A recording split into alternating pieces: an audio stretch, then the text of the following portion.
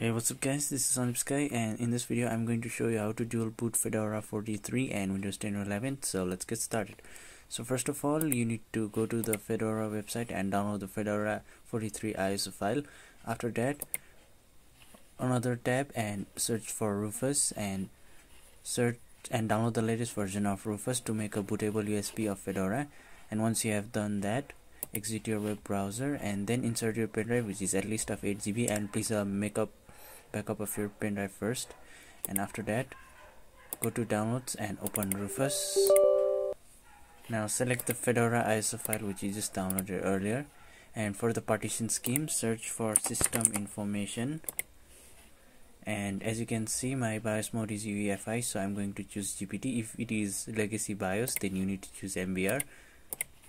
And after that, click on start and it will make a bootable USB of Fedora. Since I have already done that, I'm not going to do it again. Now close everything and then right click on your start menu and open disk management. Now here, right click on your local disk C or any other local disk and then select shrink volume. Now I recommend giving at least 60 GB of free space for Fedora.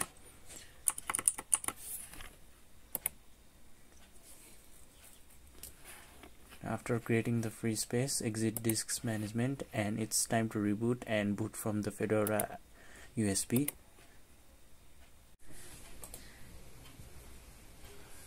Now while your computer is starting, press the boot menu key, which is usually the F12 key or escape key, to open the boot selection menu. And from that menu, choose the USB option.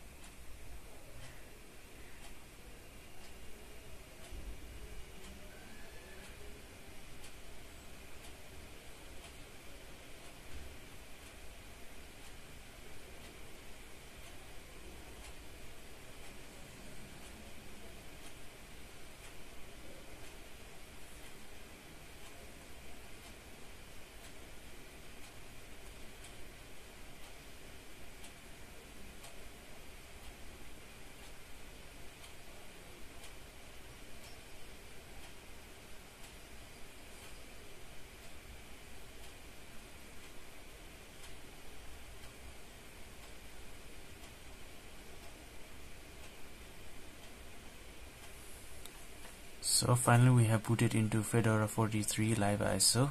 Now if you have already tried it and everything works, you can click on Fedora Linux. Otherwise you can try the distro first.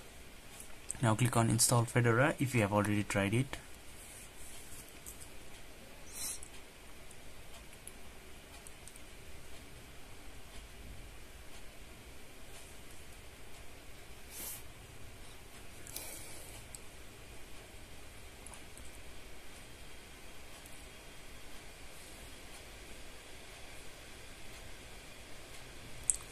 Now here, choose your language and your keyboard layout. If you are okay with it, you can leave the settings as default. Now here you can select change destination to choose your drive where you want to install Fedora. So since I have created a free space on my 256 GB SSD, I'm going to select this drive and click on select. Now before proceeding, click on these three dots at the top and select launch storage editor. Now here select the free space and select create partition. Now we need to create a EFI partition so that Windows does not mess up with the Fedora bootloader. So I'm going to type fedora EFI for the name, and for the mount point I'm going to type /boot/EFI, and for the type select EFI system partition and make sure their size is 1 GB and click on create.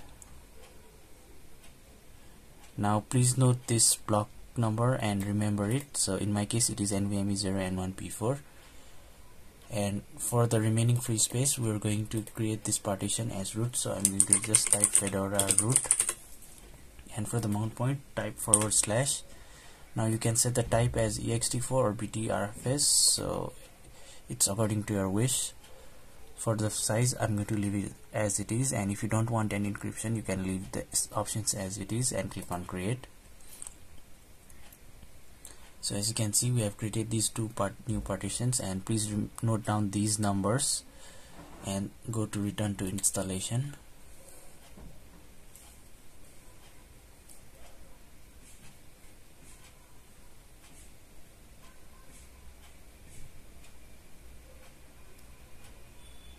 Now select continue. Now the installer has auto detected the options, but if you are not sure about this, then you can also create mount point assignment and go to next. Now for the root partition, the installer has already assigned the correct partitions for correct mount point. So if it is not assigned correctly, then you need to assign the mount point / as the root partition and /boot/EFI for the system EFI partition which you created earlier. And we don't need this /boot, so I'm going to remove it. So it should be like this, and also reformat the /boot/EFI partition and click on next.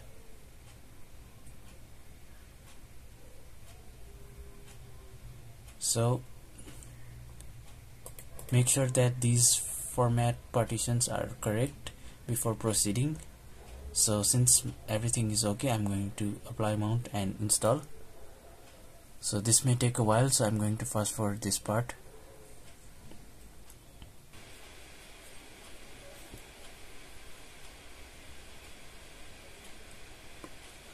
So finally our installation is complete. Now we can select exit live desktop and reboot the system.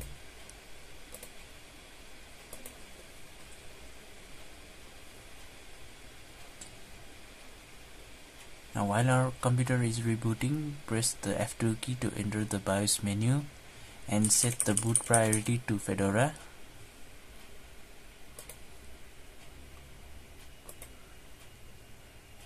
So make sure that Fedora has the highest boot priority. Now press F10 key to save and exit the setup.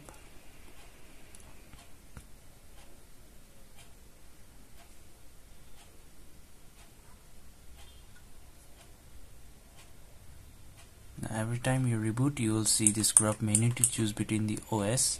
So first let's boot into Fedora to check if it is installed.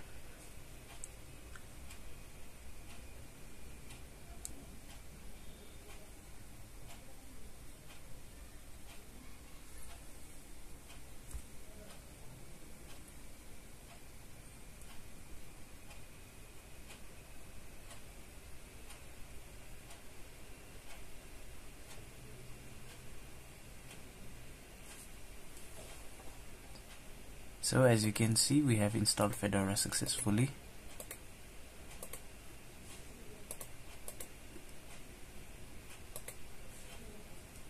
Make sure to enable third-party repositories as well, and then set up your username.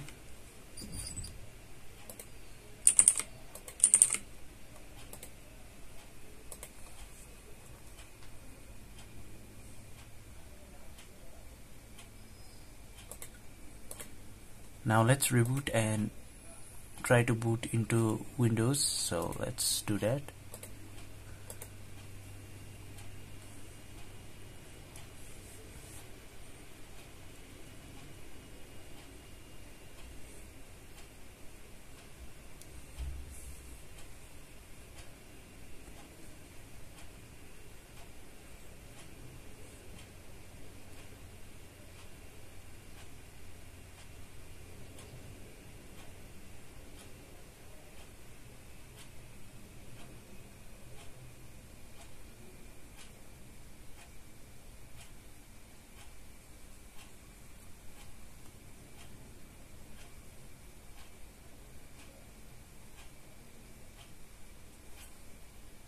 Here choose the option which says Windows Boot Manager to boot into Windows.